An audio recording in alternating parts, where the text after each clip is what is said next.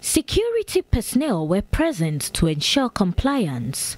Staff as well as visitors were asked to show proof of vaccination before being allowed entry.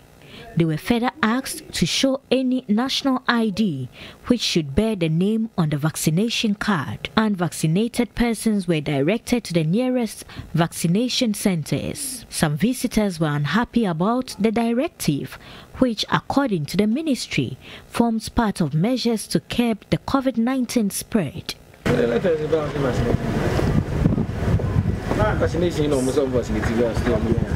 Checks at the Employment and Labour Relations Ministry revealed that management was considering replicating the directive. As a ministry, I think that today happens to be the first day that we are reporting to work. Latest by 2 p.m.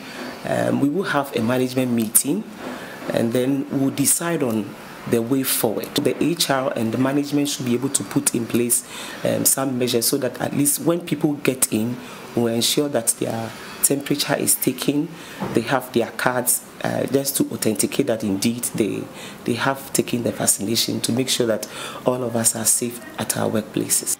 The pace is set. It begins here at the Ministry of Health. No vaccination card, no entry. You might want to carry along your vaccination cards if you have plans of conducting business with any government agency or ministries across the country. My cameraman and I have been denied access to the ministry because one of us have left our vaccination card. Sarah Apenkro Paku, TV3 News, Accra.